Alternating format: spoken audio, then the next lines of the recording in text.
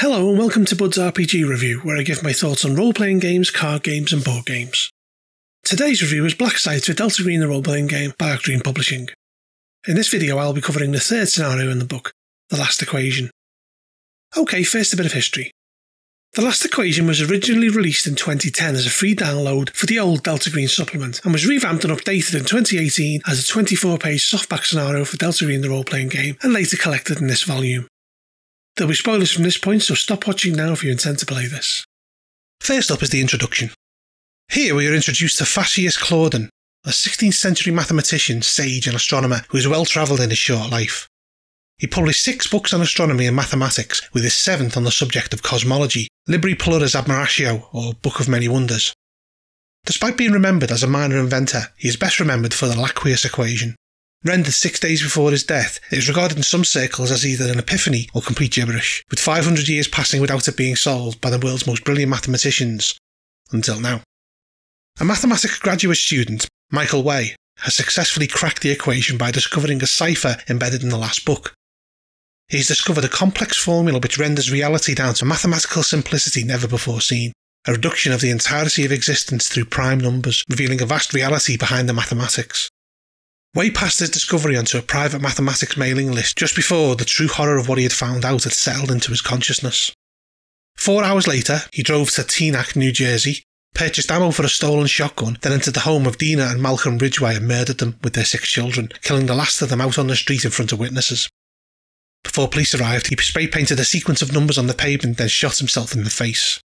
There are no clues, no motive, and no connection between the Ridgways and Way. This is where Delta Green entered the equation.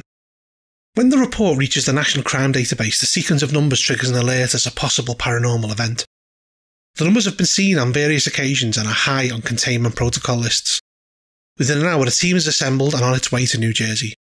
Oddly, when Delta Green reaches out to the agents, they are asked about their expertise in physics and mathematics, with those who were skilled in it being overlooked this time round.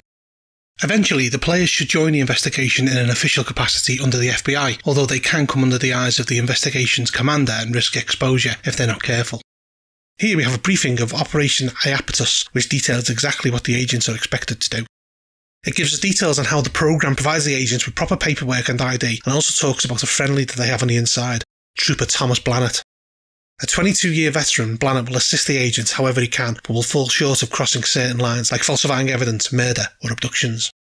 He has access to most files on the case, including crime scene photos, and will treat any unnatural threat by the book. We have details on what the agents should probably do on arrival, and then it launches into the first event. If the agents are officially placed on the case, they will be ambushed by a local news star, Enrico Sarve, who attempts to make one of them the face of the investigation, which could cause problems for those that are trying to act incognito.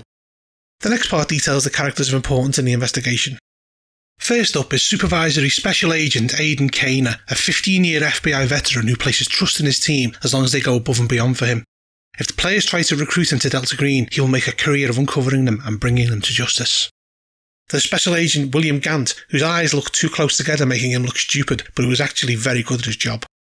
Delta Green is a viable option here as some of his superiors in Quantico are operatives, and he will jump at the chance if he is given it. Next, there is Dr. Sarah Comox, a crypto analyst for the FBI.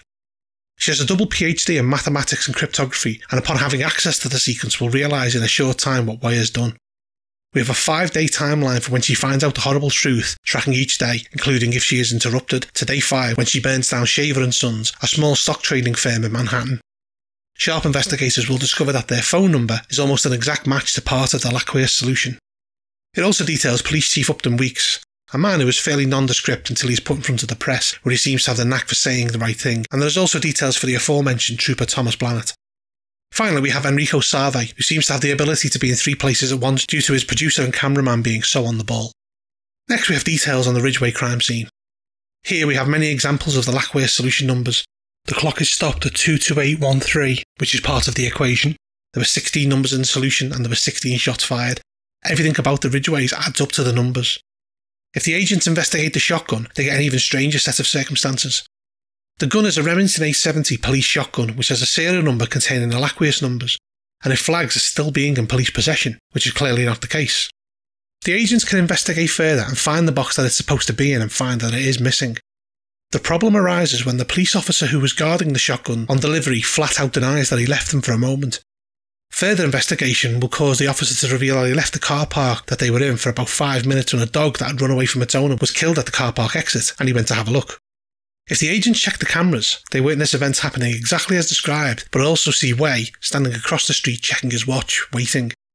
A few seconds before the dog is hit, he crosses the road. As it's hit, he enters the car park, cracks open the box, steals a shotgun, then seals the case and is gone before the police ever even notice. The next route of investigation is Columbia University. Upon checking out Way's dorm room, they discover a small, modest and messy place with a desk covered in piles of paper and scrawl, which can be identified as differential equations and an old computer. It's clear that he hardly spent any time here. Should the agents investigate his computer, they can see that his last email was sent to 12 mathematics students on his mailing list. This mail contains the complete, complex solutions to the Laqueous equation. Investigating the papers yields some interesting results. The most recent reveal the exact date, time, latitude and longitude of the location of the shotgun, which is sanity draining upon discovery. They can also discover a photocopy of Liber Plures Admiratio, which has some of Way's notes. If the agents perform any research on Facius Claudin, they can find out what they would expect in a history book. Investigating the mailing list will tell agents where and who it was sent to. Looking into his family, life and work will produce nothing but shock and surprise. After this, we have the Laqueous solution itself. Once understood, the numbers seem to be everywhere, telling the victim to kill, burn and destroy seemingly random things. Agents who get to this point are lost and need to be dealt with by Delta Green. 3 additional crime sprees are detailed, all recipients of Way's email. It gives information on how the agents could possibly stop one of these. Ultimately, the numbers need to be contained, as exposure to the solution causes them to spread. If Delta Green are asked by agents how to deal with the infected, they are told to remove the vector. Lastly, we have a resolution to the spread of the Laqueous equation. The remaining copies of Liber Plures Admiratio can be found quite easily and destroyed, although the only original copy that remains is in Belgium. This is followed by game stats for the NPCs.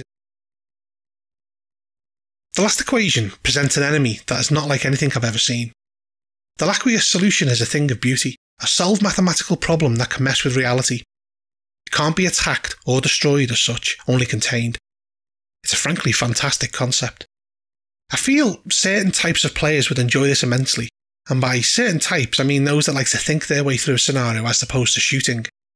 The initial removal of those that have skill in mathematics, while clearly the right decision for this scenario, would, I feel, make this much more difficult than usual, as understanding what is truly going on is half the fun here. Those agents that blindly fumble their way about the investigation without truly comprehending the ramifications are really missing out. As usual with Dennis Titwilla's writing, it's really thorough. Most of what you would think to investigate is detailed, and the NPCs are nicely fleshed out. This is a superb scenario, one that I feel would serve well to introduce new players to the bleak world of Delta Green. I give it a very good 9 out of 10. Okay, that concludes part 3 of Black Sites. Part 4 in this series will be Lover in the Ice.